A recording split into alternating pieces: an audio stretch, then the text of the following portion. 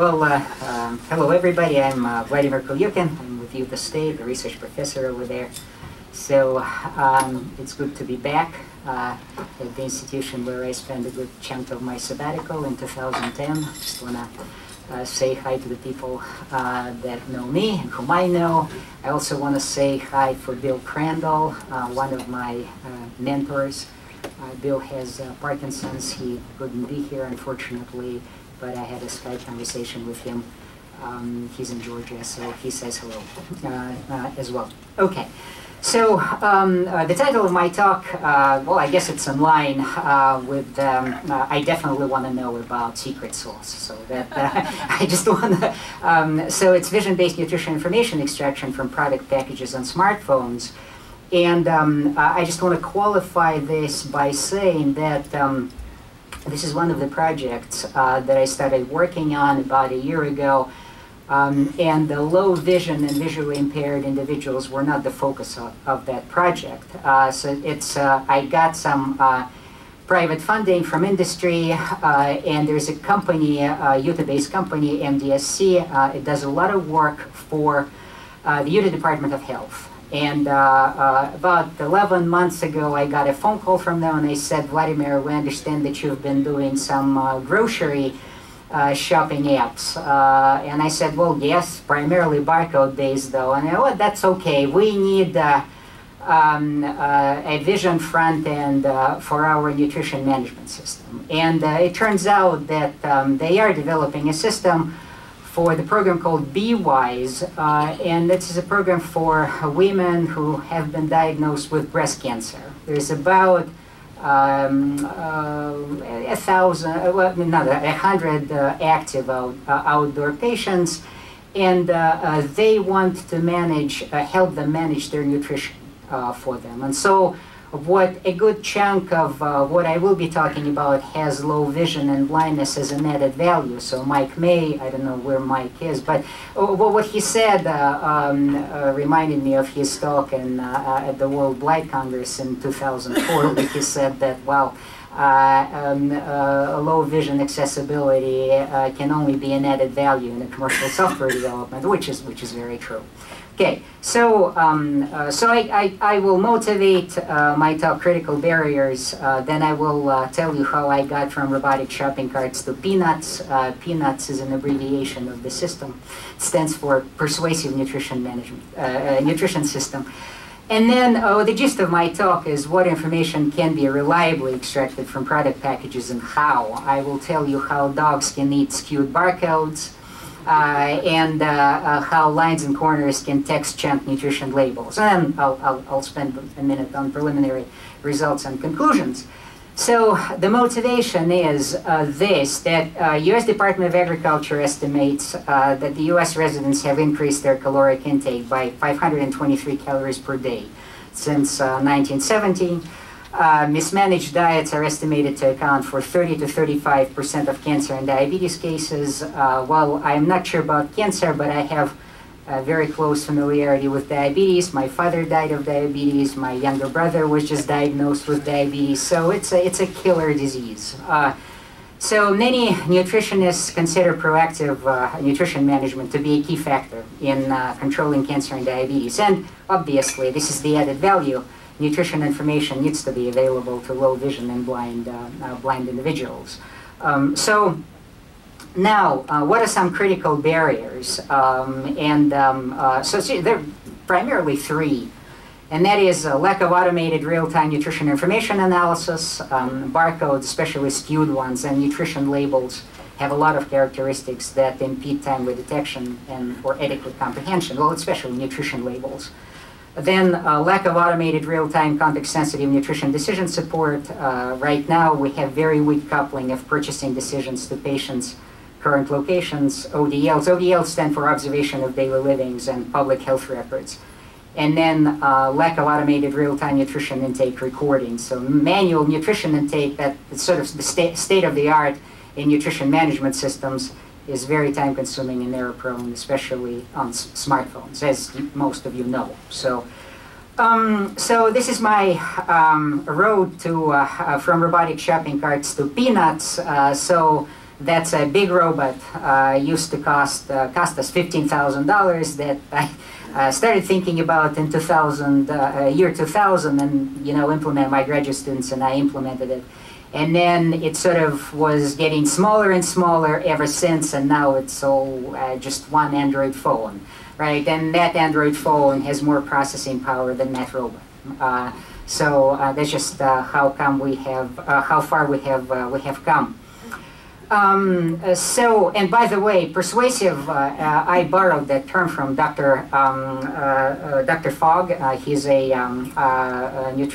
he's a cognitive psychologist from Stanford, I believe. And he has this nice framework called persuasive technology. So anyway, what information can be reliably extracted from product packages, and how? Well, on product packages, there are two types of information. There's skewed, barcodes. Well, skewed, I would add. And then nutrition fact tables. So there's a lot of work that has been done on barcode scanning, assuming that you can align the camera. But for low vision individuals and people, elderly individuals who have, let's say, Parkinson's, right, hands shaking. So it's nice to just take a picture of the surface where barcode is positioned somewhere and being able to scan it. And then the same thing with nutrition facts. As a matter of fact, if we can do barcode scanning, barcode localization and scanning, and nutrition nutrition label reading, then we can essentially construct our own databases, automate the construction of our own databases. So, so this is the current state of the system, and that is you can take a frame of a skewed barcode, and if it's anywhere in the picture, it will be localized. And then also nutrition label, it will be localized and chunked.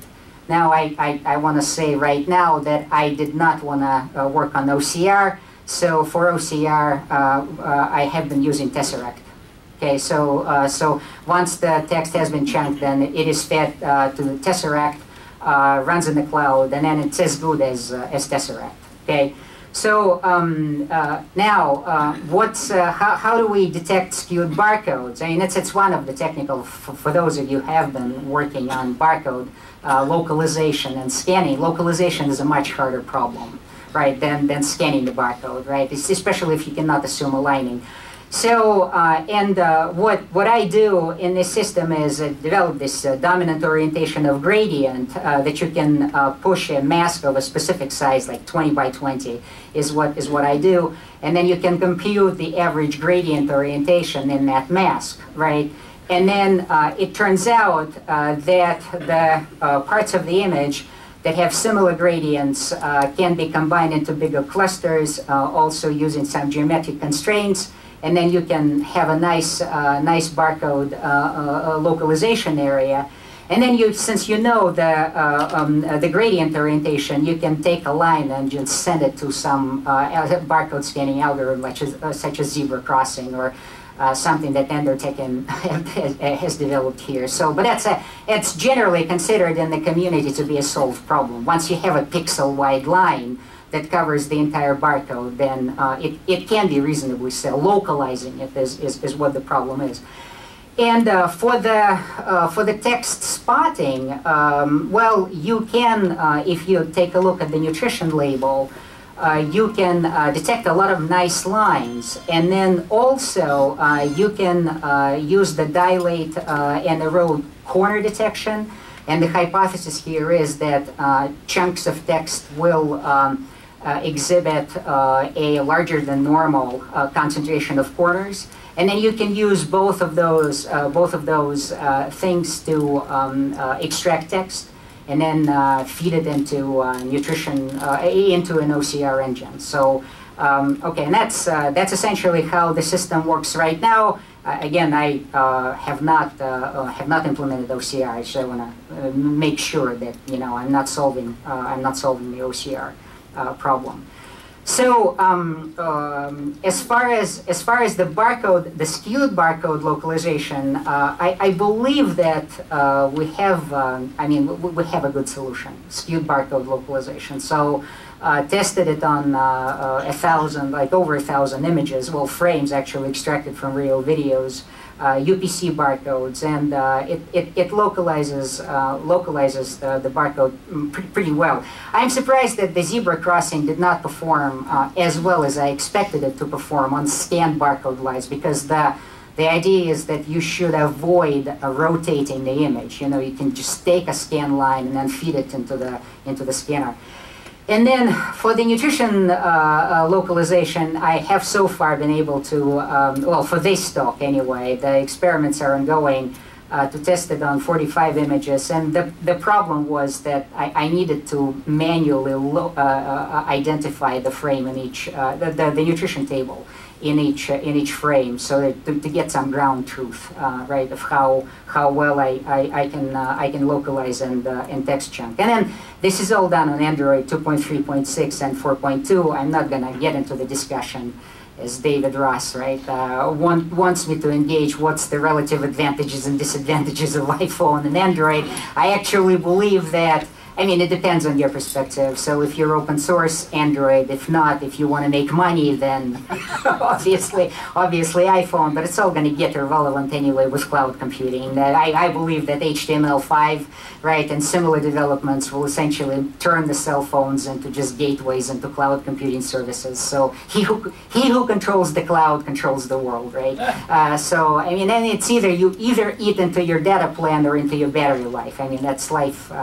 Yeah, okay, I'm almost done, James. So anyway, so the dog performance on the sample of those images, precision was 90%, true negatives 97. It's a very conservative algorithm, but the good thing is that it doesn't hallucinate. False positive is only 2.5%. And then the nutrition label localization performance was, a mean error was about 1%. And then we also estimated text chunking, but that's the work in that's work in progress. So we hope to improve it. And then, you know, well, I estimated the relative advantages and evaluated the relative advantages and disadvantages of GOCR and Tesseract. Tesseract appears to be better than GOCR, although GOCR appears to be a little bit faster. But what I like about them is that they both open source, and I can tinker with the C code. So and that's always good. Anyway, so these are some references that are documenting the details, technical details. I would, you know, it's not a pitch. It's like basically, I don't want to pitch my blog, but the most useful, if you're a techie, is the last one, because I run a very active technical blog. And most of the low-level C, like programmatic issues, are addressed at that blog. I mean, the papers are, I mean, I guess they're read by 10 people, 3 reviewers included, and there's sort of it's what you do to maintain your current salary and get salary raises at your research universities. So, but that's the. Anyway, okay, well, thank you, and I'd be happy to take questions, if there are any. Thank you. Questions? No questions from the audience? Yeah. Well, I was just going to ask, I know you've done a lot of work with testing some of your barcode apps with blind users. Can you just say a few words about that? That was not the emphasis of this talk. Right, right. Well, I mean, we have, I'm not gonna, well, I don't want to pitch it too much, James, but I think that as far as barcode localization, like real-time barcode localization is concerned, that problem, for all practical purposes, well, can be considered closed. Okay, so because like there's a good understanding of how that is done. Scanning skewed barcodes, I mean, zebra crossing is supposed to be a state of the art, right? And it turns out that it has a lot of problems reading the skewed barcode lines. I mean, if you align, then it works really well, but skewed. So if like there's an intern somewhere, right, or an undergraduate who wants to address that problem of skewed barcode scanning, that would be a good scanning, not localization, right? So yeah, I mean, and yeah, it works. So yeah, Oh, okay. yeah. Gordon? So just to clarify, if you identify the barcode, is it plausible simply to capture the nutrition or medical information online and skip the OCR part of the analysis? It depends, right, Gordon. It's as good as your nutrition databases.